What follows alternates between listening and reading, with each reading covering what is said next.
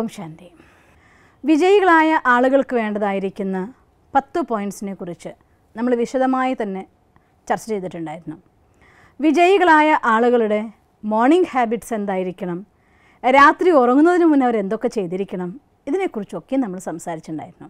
ഇന്ന് നിങ്ങൾക്ക് പറഞ്ഞു തരുന്നത് വിജയികളായ ആളുകൾക്കുണ്ടാവേണ്ട 8 കാഴ്ചപ്പാടുകൾ, ഒപ്പം അവർ കൂടെ ചെയ്തിരിക്കേണ്ട കുറച്ച് കാര്യങ്ങളും ഇങ്ങനെ ചേർന്നതായിട്ടുള്ള 8 പോയിൻറ്റ്സാണ് ഇന്ന് നിങ്ങൾക്ക് പറഞ്ഞു തരേണ്ടത്.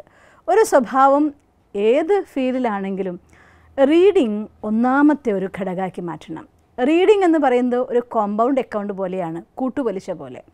ഓരോ തവണ നമ്മൾ വായിക്കുമ്പോഴും എൻ്റെ അനുഭവം നിങ്ങളോടാണെങ്കിലും അതല്ല മറ്റേതെങ്കിലും സ്ഥലത്തോ ഒരു പരിപാടിക്കോ ഒക്കെ ആണെങ്കിലും സംസാരിക്കാനിരിക്കുന്ന സമയത്ത് ഒരു ടോപ്പിക്കിനെ കുറിച്ച് സംസാരിക്കുമ്പോൾ അഥവാ അതിനെക്കുറിച്ച് ചർച്ച ചെയ്യുമ്പോൾ ഡിസ്കസ് ചെയ്യുന്ന സമയത്തൊക്കെ തന്നെ നമ്മൾ പണ്ടെപ്പോഴോ വായിച്ചതായിട്ടുള്ള പോയിൻറ്റുകൾ നമ്മൾ ആ സമയത്ത് ഓർത്തിട്ടേ ഉണ്ടാവില്ല.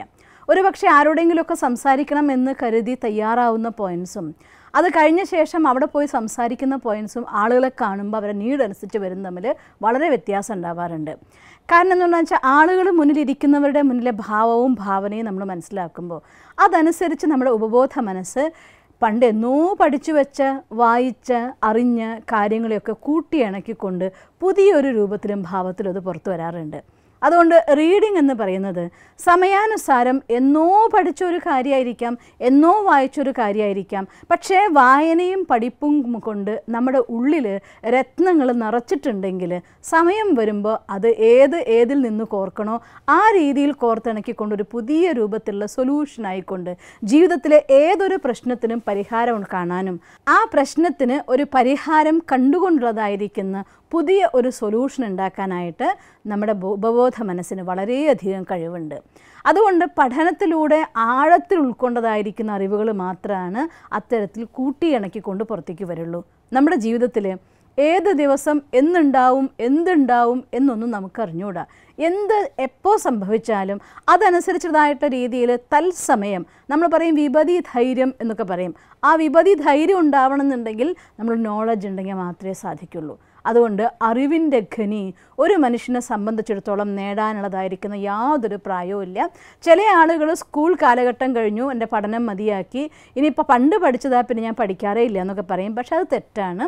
ജീവിതത്തിൽ എന്നും നമ്മൾ പഠിക്കാൻ വേണ്ടി കുറച്ച് സമയം കണ്ടെത്തണം. ഈവൻ നിങ്ങൾക്കൊരു ബുക്സ് വായിക്കാൻ ഇന്ന് സമയമില്ല എന്നുണ്ടെങ്കിൽ എന്തെങ്കിലും കേട്ടിട്ടോ കണ്ടിട്ടോ ഒബ്സർവേഷനിലൂടെയോ എന്തെങ്കിലും ഒരറിവ് ദിവസവും ഇന്ന് എന്താണ് ഞാൻ പുതിയതായിട്ട് പഠിച്ചത് എന്ന് അവനവനെ പരിശോധിക്കാനുള്ളതായിരിക്കുന്ന ഒരു മനസ്സ് ആ ഒരു വിദ്യാർത്ഥി നമ്മുടെ ജീവിതത്തിൽ മരിക്കുമ്പോൾ അന്ന് നമ്മുടെ പ്രോഗ്രസ്സും അവിടെ അവസാനിക്കും. അതുകൊണ്ട് പഠനം എന്ന് പറയുന്നത് എന്നും നമ്മളെ സപ്പോർട്ട് ചെയ്യുന്നൊരു സാധനമാണ്. അതിൻ്റെതായിരുന്ന ഘടകമാണ് റീഡിങ്. കഴിയുന്നിടത്തോളം എത്ര തന്നെ മറ്റെല്ലാ മീഡിയകൾ വന്നാലും പഠിക്കാൻ വേണ്ടി ഇനിയിപ്പോൾ നമുക്ക് ഈ ബുക്സ് വേണമെങ്കിലും വായിക്കാം, അല്ല ബുക്സ് വേണമെങ്കിലും വായിക്കാം. നിങ്ങളുടെ കംഫർട്ടബിൾ ആയിട്ടുള്ള ഏതെങ്കിലും ഒരു രീതിയിലുള്ളതായിരുന്ന സ്റ്റഡി റീഡിങ്ങും ഒപ്പം തന്നെ പഠനവും രണ്ടും നിർബന്ധമായിട്ട് നമ്മുടെ ജീവിതത്തിൽ ഒഴിവാക്കാൻ പാടില്ലാത്ത ഒരു ഫാക്ടറാണ്. ഇനി അഥവാ നമ്മുടെ മനസ്സ് കുറച്ച് ഡിസ്റ്റർബ്ഡ് ആണെങ്കിൽ പോലും നല്ല വല്ല കാര്യങ്ങളാണ് വായിക്കുന്നതെങ്കിൽ അത് നമ്മുടെ മൂഡിനെ മാറ്റാനും സഹായിക്കും. അതുകൊണ്ട് റീഡിംഗ് ഒരു സ്വഭാവമാക്കിക്കൊണ്ട് ദിവസം ഒരു 10 മിനിറ്റെങ്കിലും എനിക്ക് ഞാൻ വായിച്ചിരിക്കും, അല്ലെങ്കിൽ ഏതെങ്കിലും ഇതിൽ ഞാൻ പഠിച്ചിരിക്കും എന്ന ഒരു ജീവിതത്തിൻ്റെ സംസ്കാരമാക്കി മാറ്റിക്കഴിഞ്ഞാൽ എന്നും മുന്നോട്ട് പോകുന്ന കാര്യത്തിൽ ആദ്യത്തെ സ്റ്റെപ്പിംഗ് സ്റ്റോൺ എന്ന് പറയാം. നമുക്ക് നമ്മുടെ ആദ്യത്തെ മുന്നോട്ടുള്ള യാത്രയിലെ കയറ്റത്തിലേക്കുള്ള ഫസ്റ്റ് സ്റ്റെപ്പാണ് റീഡിംഗ് എന്ന് പറയുന്നത്. പിന്നെ രണ്ടാമത്തെ പോയിൻ്റാണ് ടേക്ക് ആക്ഷൻ. എന്നുവെച്ചാലർത്ഥം വായിക്കുന്ന പഠിക്കുന്ന കാര്യങ്ങളെയൊക്കെ വെറുതെ വായിക്കാനും പഠിക്കാനും മാത്രമായിട്ട് അറിയുന്ന ഒരാളെ സംബന്ധിച്ചിടത്തോളം അതും കുറച്ച് കഴിയുമ്പോൾ ബോറടിച്ചു പോകും. അതുകൊണ്ടാണ് പഠിക്കുക എന്നുള്ള സ്വഭാവം പലരും ഉപേക്ഷിക്കാൻ കാരണം എന്താ അറിയോ? പഠിക്കുന്നതൊക്കെ വായിക്കുന്നത് അറിയുന്ന ഒരു തലം, നമ്മൾ പ്രവർത്തിക്കുന്നത് വേറൊരു തലമാകുമ്പോൾ രണ്ടും തമ്മിലുള്ളതായിരിക്കുന്ന ആ ഒരു ബന്ധമില്ലാത്ത യാത്രയുണ്ടല്ലോ, അത് നമ്മളെ പഠനത്തിൽ നിന്നും മനസ്സ് മടിപ്പിക്കും, നമ്മുടെ ജീവിതത്തിലെ പുതുമകൾ നഷ്ടപ്പെടുകയും ചെയ്യും. അതുകൊണ്ട് ജീവിതത്തിൽ ജീവിക്കുന്നതിൻ്റെ അന്തിമ നിമിഷം വരെ നമുക്ക് ആസ്വദിക്കാൻ സാധിക്കണമെന്നുണ്ടെങ്കിൽ പഠിച്ച കാര്യത്തിന് പ്രാവർത്തികമാക്കി നോക്കാൻ വേണ്ടിയിട്ടുള്ളതായിരിക്കുന്ന ഒരു എനർജി കൂടി നമ്മുടെ ഉള്ളിൽ, ഒരു ആഗ്രഹം കൂടി ഉണ്ടായിരിക്കണം. അങ്ങനെ എത്ര പ്രാവശ്യം ചെയ്യുന്നോ പലപ്പോഴും നമ്മൾ ചെയ്യുമ്പോൾ പലതും തെറ്റുമായിരിക്കാം. തെറ്റിക്കോട്ടെ, തെറ്റിയാലല്ലേ നമുക്ക് അതിൽ നിന്നും പുതിയൊരു പാഠം പഠിക്കാനായിട്ട് സാധിക്കുള്ളൂ. ഞാൻ ഓർമ്മിക്കുക, ആദ്യമായിട്ട് ഞാനൊരു കേക്ക് ഉണ്ടാക്കിയ സമയത്ത് ബെസ്റ്റ് കേക്കായിരുന്നു. ആ കേക്ക് ഉണ്ടായപ്പോൾ എല്ലാവരും എന്നെ കൺഗ്രാജുലേറ്റ് ചെയ്തു. എനിക്ക് ഭയങ്കര സന്തോഷമായി. രണ്ടാമത്തെ പ്രാവശ്യം അമ്മ എൻ്റെ കോൺഫിഡൻസ് ലെവൽ കുറച്ചങ്ങ് കൂടി. കേക്ക് ഉണ്ടാക്കിയപ്പോൾ കേക്ക് കുറച്ച് കട്ടിയായിപ്പോയി, അരികെ കരിഞ്ഞ പോലെ ആയിപ്പോയി. അപ്പോൾ പറഞ്ഞു ഇതെന്താ ഇങ്ങനെ, നന്നായിട്ട് ഉണ്ടാക്കിയതല്ലേ, പിന്നെ എന്തുകൊണ്ടാണ് ഇങ്ങനെ ആക്കിയത്, ഈ സാധനം വേസ്റ്റ് ആയില്ലേ എന്ന് എന്നെ ഒരാൾ ഉപദേശത്തോട് കൂടിയിട്ട് അന്ന് എൻ്റെ മനസ്സിൽ ഭയങ്കര വിഷമമായി. ഞാൻ വിചാരിച്ചു ഇനി ഞാൻ കേക്ക് ഉണ്ടാക്കുകയില്ല. അവരോട് ഞാൻ പറഞ്ഞു ഞാൻ ഇങ്ങനെ വേസ്റ്റ് ചെയ്യാനില്ല കേട്ടോ, ഞാൻ കേക്ക് ഉണ്ടാക്കുകയില്ല എന്ന് പറഞ്ഞു. ഉടനെ അവർ എനിക്ക് തന്നതായിട്ടുള്ള ഉപദേശം ഞാൻ ഇന്ന് വരെ മറന്നിട്ടില്ല. തെറ്റ് പറ്റിയിട്ടില്ല എങ്കിൽ നീ പിന്നെ അങ്ങനെ തെറ്റ് പറ്റാനുള്ള സാധ്യതയുണ്ടെന്ന് എങ്ങനെ പഠിക്കാനാണ്?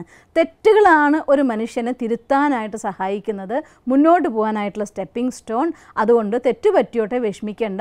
ഒരു 10 പ്രാവശ്യം കേക്ക് കേടായാലും 11ാമത്തെ പ്രാവശ്യം നീ ഇനിയും സൂപ്പറായ കേക്ക് ഉണ്ടാക്കും എന്നോട് പറഞ്ഞു. അന്ന് മുതൽ എനിക്ക് ഭയങ്കര ഇൻട്രസ്റ്റ് ആണ്. എപ്പോൾ ഫംഗ്ഷൻ വന്നാലും എന്താണെങ്കിലും കേക്ക് ഉണ്ടാക്കുക എന്നുള്ളത് ഇന്നും എനിക്കിഷ്ടമുള്ളൊരു കാര്യമാണ്. കാരണം നന്നായി ഉണ്ടാക്കാനായിട്ട് തെറ്റി പഠിച്ചാലേ ചെയ്യാൻ പറ്റൂ. ഇതുപോലെ കൊച്ചു കൊച്ചു കാര്യം മുതൽ വലിയ വലിയ കാര്യം വരെ നമ്മളൊരു ബിസിനസ് തുടങ്ങുന്ന സമയത്ത് അതിന് ഇൻവെസ്റ്റ് ചെയ്യുമ്പോൾ ആ പൈസ നഷ്ടമാവുമോ എന്ന് പേടിച്ചിട്ട് ചെയ്യാതിരുന്നാൽ, എന്തെങ്കിലും ഒരു പുതിയതായിട്ടുള്ള ഒരു പ്ലാൻ നമുക്ക് ചെയ്യണമെന്നുണ്ടെങ്കിൽ അതിന് ഇറക്കേണ്ടി വരുന്നതായിട്ടുള്ള പൈസ ചിലവഴിക്കുമോ എന്ന് വിചാരിച്ചിരുന്നാൽ ഒരിക്കലും അവർ എവിടെയും എത്താൻ പോകുന്നില്ല. ഒരു പ്രാവശ്യം തോറ്റെങ്കിൽ തോൽക്കട്ടെ, ഇങ്ങനെ ചെയ്താൽ തോൽക്കും എന്നൊരു കാര്യം നമുക്ക് പഠിക്കാമല്ലോ, ഒന്നും പഠിച്ചില്ലെങ്കിലും, എന്നിട്ട് പുതിയൊരു കാര്യത്തിലേക്ക് നമുക്ക് യാത്ര ചെയ്യാം. അതുകൊണ്ട് പഠിക്കുകയും ആ പഠിച്ച കാര്യത്തിനെ പ്രാവർത്തികമാക്കി നോക്കാൻ വേണ്ടി അതിനെ കർമ്മത്തിലേക്ക് കൊണ്ടുവരിക, അഥവാ ടേക്കിംഗ് ആക്ഷൻ. ഇത് നമ്മുടെ 2ാമത്തെ പോയിൻ്റാണ്. പിന്നെ 3ാമത്തെ കാര്യം, നമുക്ക് ജീവിതത്തിൽ ഇത് നമ്മൾ പലപ്പോഴും പല സന്ദർഭങ്ങളിൽ റെഫർ ചെയ്തൊരു പോയിൻ്റാണ്, ഒന്നുകൂടി അധികം വിസ്തരിക്കാതെ ഞാൻ പറഞ്ഞുതരികയാണ്. വിഷ്വലൈസേഷൻ വളരെ ഇമ്പോർട്ടൻ്റ് ആണ്. കാരണം നമ്മുടെ മനസ്സിനുള്ളതായിട്ടുള്ള ഊർജ്ജമാണ് നമുക്ക് ആ കാര്യം ചെയ്യാനുള്ളതായിരിക്കുന്ന സാധ്യതകൾ ഉണ്ടാക്കുന്നത്, ഉന്മേഷം ഉണ്ടാക്കുന്നത്, ഉത്സാഹം ഉണ്ടാക്കുന്നത്. എന്നും ഒരു പുതുമയുണ്ടെങ്കിൽ, ഒരു പുതിയ കാര്യം കിട്ടുമ്പോൾ നമുക്ക് എന്തൊരു സന്തോഷമായിരിക്കും. ഒരു പുതുമ ഉണ്ടാകുമ്പോൾ ജീവിതത്തിൽ എന്തൊരു സുഖമാണെന്നറിയോ. എന്നും പുതിയ ദിവസങ്ങളും പുതിയ കാര്യങ്ങളും ആണെങ്കിൽ എന്നും ന്യൂ ഇയറിനെ പോലെ നമുക്ക് ഫീൽ ചെയ്യും. അത് ഫീൽ ചെയ്യാൻ പറ്റണമെന്നുണ്ടെങ്കിൽ വിഷ്വലൈസേഷനിലൂടെ എന്തെങ്കിലുമൊക്കെ ഉയർച്ചകളോ താഴ്ചകളോ നഷ്ടങ്ങളോ നേട്ടങ്ങളോ എന്ത് സംഭവിച്ചാലും നമ്മൾ നമ്മുടെ എനർജി ലെവൽ സെയിം ആയിട്ട് നമുക്ക് മെയിൻറ്റെയിൻ ചെയ്യാൻ സാധിക്കണം. അതിനാണ് വിഷ്വലൈസേഷൻ അത്യാവശ്യമായിട്ട് പറയുന്നത്. അതിനുവേണ്ടി ഏർലി മോർണിംഗ് അവേഴ്സാണ് ഏറ്റവും നല്ലത്. വിഷ്വലൈസേഷന് വേണ്ടിയുള്ളതായിരിക്കുന്ന കാര്യം രാവിലെ നേരത്തെ എഴുന്നേൽക്കുകയും മെഡിറ്റേഷൻ ചെയ്യുകയും മോർണിംഗ് ഹാബിറ്റ്സിൽ അതിനെക്കുറിച്ച് നന്നായിട്ട് നിങ്ങൾക്ക് പറഞ്ഞു തന്നിട്ടുണ്ട്. ആ വീഡിയോ ഒന്നുകൂടെ കണ്ടു നോക്കുകയാണെങ്കിൽ മനസ്സിലാക്കാവുന്ന കാര്യമേ ഉള്ളൂ. അതുകൊണ്ട് വിഷ്വലൈസേഷൻ വളരെ അത്യാവശ്യമായിട്ടുള്ള ഒരു ഫാക്ടറാണ്. പിന്നെ ഒരു കാര്യം വേണ്ടത്, നമുക്ക് നമ്മളോട് തന്നെയാണ് ഏറ്റവും അധികം മത്സരിക്കാനുള്ളത്. നമുക്കൊരു ഓർമ്മ വേണം. കാരണം മറ്റൊരാളുടെ അടുത്ത് കമ്പയർ ചെയ്തിട്ട് ഞാൻ അവരെ പോലെ ആയില്ല ഇവരെ പോലെ ആയില്ല എന്ന് ചിന്തിക്കുന്നതിലല്ല കാര്യം. പക്ഷേ എനിക്ക് എന്നോട് തന്നെ മത്സരിക്കാനായിട്ട് മനസ്സുണ്ടായിരിക്കണം. അതുകൊണ്ട് നമ്മുടെ മോർണിംഗ് ആൻഡ് നൈറ്റ് ഹാബിറ്റ്സിൽ പറഞ്ഞതിൽ ഒന്ന് ചെക്കിംഗ് പറഞ്ഞിരുന്നു, മോർണിംഗിലേക്ക് വേണ്ട പ്ലാനിങ് പറഞ്ഞിരുന്നു. ഞാൻ ഒന്നുകൂടെ എടുത്ത് പറയുകയാണ്, ആ മോർണിംഗ് ഹാബിറ്റ്സ്, മോർണിംഗ് റൈച്വൽസ് അഥവാ രാവിലെ എഴുന്നേൽക്കുന്ന സമയത്ത് നമ്മൾ ചെയ്തിരിക്കേണ്ട മൗനം, അത് കഴിഞ്ഞ ശേഷം നമ്മുടെ സ്റ്റഡി, നമ്മുടെ മനനം, പിന്നെ റൈറ്റിങ്സ്, ഈ കാര്യങ്ങളെക്കുറിച്ചൊക്കെ തന്നെ നിങ്ങൾ നിരന്തരമായിട്ട് ഇന്നത്തെ ദിവസം ഞാൻ ഉഴപ്പിക്കളഞ്ഞു വെച്ചാൽ അർത്ഥം അന്നത്തെ ദിവസം എൻ്റെ ഒരു ജീവിതത്തിലെ ഒരു വലിയ ഒരു കല്ല് നമ്മൾ ഇളക്കി കളഞ്ഞു എന്ന് തന്നെയാണ് അർത്ഥം. അതുകൊണ്ട് ദിവസവും രാവിലെ സമയത്ത് നമ്മുടെ സ്വഭാവങ്ങൾ എന്നുകൂടെ ഞാൻ എടുത്തു പറയുകയാണ്, ഏതൊരു വിജയത്തിൻ്റെയും അടിസ്ഥാനമായിട്ടുള്ള ഘടകം നമ്മുടെ മനസ്സിന് ഉണർന്നു വരുന്ന ചിന്തകളാണ്. ആ ചിന്തകളെ ശക്തിശാലിയാക്കുന്നതിനുള്ളതായിരിക്കുന്ന ഏറ്റവും ബെസ്റ്റ് മെത്തേഡാണ് മെഡിറ്റേഷൻ അഥവാ സൈലൻസ് എന്നൊക്കെ പറയുന്നത്. അതുകൊണ്ട് രാവിലെ സമയത്തുള്ള മെഡിറ്റേഷൻ നിങ്ങളെ എപ്പോഴും എല്ലാ എനർജിയും, അഥവാ എന്തെങ്കിലും സാഹചര്യങ്ങൾ കൊണ്ട് ഒരു കോൺഫ്ലിക്റ്റ് കൊണ്ട് നമ്മുടെ മൂഡ് മോശമായെങ്കിൽ, എനർജി ലെവൽ കുറച്ച് കുറഞ്ഞു പോയെങ്കിൽ രാവിലെ നേരത്തെ മെഡിറ്റേഷൻ നമുക്ക് ഫുള്ളായിട്ട് എനർജി തരും. അതുകൊണ്ട് അത് നമ്മൾ നിർബന്ധമായിട്ടും ചെയ്തിരിക്കണം. പിന്നെ ഒരു കാര്യം, പണത്തിനെ കുറിച്ചുള്ളതായിരിക്കുന്ന മണിയോടുള്ളതായിരിക്കും നമ്മുടെ ആറ്റിറ്റ്യൂഡ്. എനിക്ക് പണത്തിന് വിലയില്ല എന്ന് പറഞ്ഞ് ഞാൻ അതിനൊരു പ്രാധാന്യവും കൽപ്പിക്കുന്നില്ല എന്ന് പറയുന്ന ആൾക്കാരും ഞാൻ കാണാറുണ്ട്. എന്നാൽ പണമാണ് സർവ്വതും എന്ന് പറയുന്ന ആൾക്കാരും കാണാറുണ്ട്. രണ്ടും തെറ്റായ ആറ്റിറ്റ്യൂഡാണെന്നാണ് എൻ്റെ വിചാരധാര. കാരണം പൈസ ആവശ്യത്തിന് നമുക്ക് ഉപയോഗിക്കാനുണ്ടായിരിക്കണം. എന്നാൽ പൈസയാണ് സർവ്വതെന്ന് വിചാരിക്കുന്നെങ്കിൽ അവർ ജീവിതത്തിൽ ഒന്നും നേടില്ല എന്നുള്ള കാര്യവും സത്യമാണ്. അതുകൊണ്ട് പണം എന്ന് പറയുന്നത്, മണി എന്ന് പറയുന്നത് നമുക്കൊരു ലിവറേജായിട്ട് എനിക്ക് വേണ്ട സമയത്ത് തന്നെ ഉയർത്താൻ വേണ്ട ഒരു ഘടകമാണ് എന്ന് മനസ്സിലാക്കിക്കൊണ്ട് നമുക്ക് പൈസ ഉണ്ടാക്കേണ്ട സമയത്ത് പൈസ ഉണ്ടാക്കണം. നമുക്ക് വേണ്ടത്ര ആവശ്യത്തിനുള്ളതായിട്ടുള്ള ധനം നിർബന്ധമായിട്ടും വേണം. അതിന് വേണ്ടതായിരിക്കുന്ന രീതികളത് നമുക്ക് അക്യുമുലേറ്റ് ചെയ്തേ പറ്റൂ. പക്ഷേ അതിനു വേണ്ടി മാത്രം ജീവിക്കുന്നവരായിട്ട് ഒരിക്കലും മാറരുത്. എന്നാൽ സൈഡായിട്ട് അത് വന്നുകൊണ്ടേ ഇരിക്കത്തക്ക രീതിയിലുള്ളതായിരിക്കുന്ന പ്ലാനിങ്, ഹാർഡ് വർക്ക് നമുക്ക് അത്യാവശ്യമാണ്. അല്ലെങ്കിൽ എന്തെങ്കിലും ഒരു സാഹചര്യത്തിൽ, ഉദാഹരണം പറയുകയാണെങ്കിൽ നിങ്ങളൊരു ഫാമിലി വർക്ക് ചെയ്യുകയെന്ന് വിചാരിച്ചോളൂ. ആ ഫാമിലി നിങ്ങളുടെ ബോസ് ആയിരിക്കുന്ന ആൾ വളരെ മോശമായി നിങ്ങളോട് പെരുമാറുകയാണ്. പക്ഷേ നിങ്ങൾക്ക് നിങ്ങൾക്ക് അവിടെ നിന്ന് മാറാൻ പറ്റില്ല, ഒരു പൈസ കയ്യിലില്ല, ഈ ജോലി ഇല്ലെങ്കിൽ എനിക്ക് മുന്നോട്ട് പോകാൻ പറ്റില്ല എന്നൊരവസ്ഥ വന്നാൽ നിങ്ങൾ എന്ത് മാനസികമായ പീഡനം കൊണ്ടും പിടിച്ച് നിൽക്കേണ്ടി വരും. അങ്ങനത്തെ ഒരവസ്ഥ ഉണ്ടാവാതിരിക്കാൻ എപ്പോഴും നമ്മുടെ മാനേജ്ഡ് മണി, ഞാൻ പറയാൻ പൈസ എത്ര കിട്ടുന്നോ, ചിലരെ സംബന്ധിച്ചിടത്തോളം എത്ര പൈസ കിട്ടിയാലും എന്നാലും അവർക്ക് പോരാ, അത് പിന്നെയും പോയിക്കൊണ്ടിരിക്കും, പിന്നെയും എത്ര വേണം. അങ്ങനെയല്ല, മണി മാനേജ്മെൻറ്റ് എന്ന് പറയുന്നത് വളരെ നല്ല ഒരു സ്വഭാവമാണ്. അതിനുവേണ്ടി നമ്മൾ ശ്രദ്ധിച്ചിരിക്കണം. പിന്നെ വേറൊരു കാര്യം എന്താണെന്ന് വെച്ചാൽ എപ്പോഴും നമ്മൾ കാൽക്കുലേറ്റഡ് റിസ്ക് എടുക്കാനായിട്ട് തയ്യാറാവണം. എന്നുവെച്ചാൽ എനിക്ക് ഇപ്പോൾ നല്ലൊരു സാലറി കിട്ടി, നന്നായിട്ട് ഞാൻ മുന്നോട്ട് പോകുന്നുണ്ട്, 8 മണിക്കൂർ ജോലിയേ ഉള്ളൂ, അത്യാവശ്യത്തിനുള്ള പൈസയൊക്കെ ആയി, ഇനി ഞാൻ ഇങ്ങനെ അങ്ങ് പോയാൽ മതി എന്ന് വിചാരിക്കുന്ന ആരും ഹൈ ലെവൽഡായിട്ടുള്ള സക്സസ് നേടാറില്ല. അതുകൊണ്ട് കാൽക്കുലേറ്റഡ് റിസ്ക് മീൻസ് ഞാനൊരു പുതിയ പ്രൊജക്റ്റ് തുടങ്ങുകയാണ്, ഇപ്പം ഞാൻ ഓൾറെഡി റണ്ണിങ്ങിലാണ്, ഇതൊന്ന് കുറച്ചും കൂടെ ഒരു പുതിയ എൻ്റെ ഒന്നുകിൽ എൻ്റെ ഓർഗനൈസേഷൻ്റെ ബ്രാഞ്ച് നമ്മൾ പുതിയതുണ്ടാക്കുന്നു, അതല്ലാന്നുണ്ടെങ്കിൽ പുതിയൊരു പ്രൊജക്റ്റ് നമ്മൾ കൊണ്ടുവരുന്നു. ഇങ്ങനെ എന്തെങ്കിലുമൊക്കെ ആയിട്ടുള്ള കാര്യത്തിൽ നമ്മൾ എപ്പോഴും അതിന് വേണ്ടതായിരിക്കുന്ന പുതുമ കാണുകയും അത് ചെയ്യുകയും വേണം. കാൽക്കുലേറ്റഡ് റിസ്ക് എന്ന് ഞാൻ പറയാൻ കാരണം, അങ്ങനെ ഒരു കാര്യത്തിന് വേണ്ടി നമ്മൾ നമ്മുടെ സമയം, എനർജി എല്ലാം ഡെപ്പോസിറ്റ് ചെയ്യുമ്പോൾ അതിൻ്റെ ഒരു ലിമിറ്റ് കഴിഞ്ഞ ശേഷം ആ സമയം വരേണ്ടതായിട്ടുള്ള എൻ്റെ റിസോഴ്സസ്, മണിയാണെങ്കിലും മാൻ ആണെങ്കിലും എന്താണെങ്കിലും റിസോഴ്സ് എൻ്റെ കൂടെ എത്ര ഉണ്ടാവുമെന്നും എത്ര വരെ എനിക്ക് പിടിച്ച് നിൽക്കാം എന്നുള്ളതായിരിക്കുന്ന ആദ്യം നമ്മളൊന്ന് കണ്ടിട്ട് വേണം തുടങ്ങാനായിട്ട്. അല്ലാതെ എന്തോ ഇമാജിനേഷനിൽ ചാടി വരരുത്. അങ്ങനെ വന്നാലും നമുക്കത് പ്രോബ്ലം ഉണ്ടാക്കും. അതുകൊണ്ടാണ് ഞാൻ കാൽക്കുലേറ്റഡ് റിസ്ക് എന്ന് പറയുന്നത്. പിന്നെ ഒരു കാര്യം, നമ്മുടെ സ്കിൽ ഡെവലപ്മെൻറ്റ്. ഒരു കാര്യം പഠിച്ചു, ഒരു കാര്യം നേടി എന്ന് കരുതിയിട്ട് അത് മാത്രമാക്കി നിർത്തരുത്. എന്തൊക്കെ സ്കില്ലുകൾ നമ്മൾ ഡെവലപ്പ് ചെയ്യാൻ സാധിക്കുമോ അതൊക്കെ ഒന്നിൽ നിന്ന് മറ്റൊന്ന് എത്ര എണ്ണം നിങ്ങൾ ഡെവലപ്പ് ചെയ്താലും അത് നമ്മുടെ ജീവിതത്തിൽ മുതൽക്കൂട്ടാവേ ഉള്ളൂ. ഈ കാര്യങ്ങൾക്കൊക്കെ തന്നെ ശ്രദ്ധിക്കുന്നവരെ സംബന്ധിച്ചിടത്തോളം അവരെ വിജയത്തിൽ നിന്ന് മാറ്റി നിർത്താൻ ആർക്കും സാധ്യമല്ല.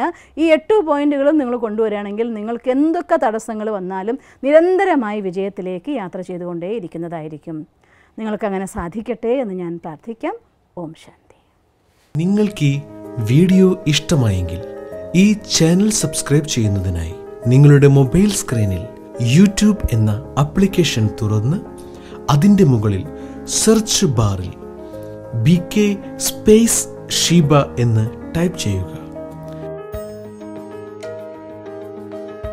അതിൽ BK ഷീബ എന്ന ചാനൽ ക്ലിക്ക് ചെയ്യുക. അതിൽ സബ്സ്ക്രൈബ് എന്ന ചുവന്ന നിറത്തിലുള്ള ബട്ടൺ ക്ലിക്ക് ചെയ്യേണ്ടതാണ്. അപ്പോൾ വലതുവശത്ത് പ്രത്യക്ഷപ്പെടുന്ന ബെൽ ഐക്കൺ കൂടി ക്ലിക്ക് ചെയ്യാൻ മറക്കരുത്. അതിലൂടെ നിങ്ങൾക്ക് ഞങ്ങളിവിടെ വീഡിയോ അപ്ലോഡ് ചെയ്യുന്ന അതേ സമയം നോട്ടിഫിക്കേഷൻ മൊബൈലിൽ ലഭിക്കാനും വീഡിയോ കാണാനും സാധിക്കുന്നതാണ്. ഈ ചാനൽ സബ്സ്ക്രൈബ് ചെയ്ത ഓരോരുത്തർക്കും നന്ദി.